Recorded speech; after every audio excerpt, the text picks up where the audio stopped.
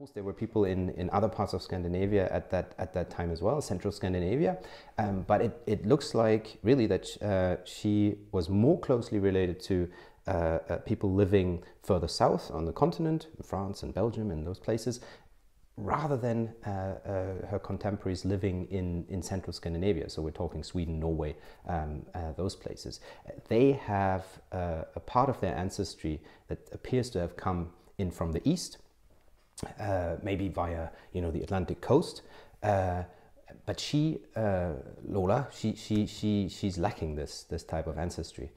So there is some structure in the population, in the hunter-gatherer population, and she seems to be more closely related to these individuals from the continent. You can get other information from a genome, so you can look at her genetic ancestry, genetic affinities, but of course you can also get information about her phenotype or her looks, what she looked like. It looks like she shared the same combination of phenotypic traits, so same look in a way, as other of these continental hunter-gatherers that we know about. So Chatterman is one, and the individual from La Branja.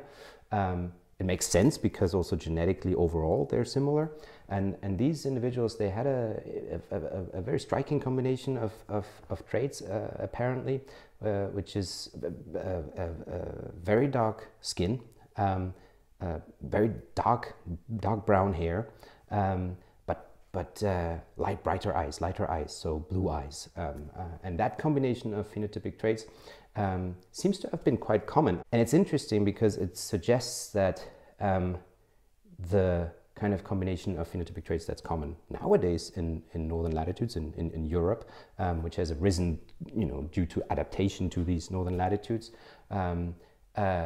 only evolved, really only appeared after that time period. So perhaps only in the last 6,000 years or so, and that's quite fascinating.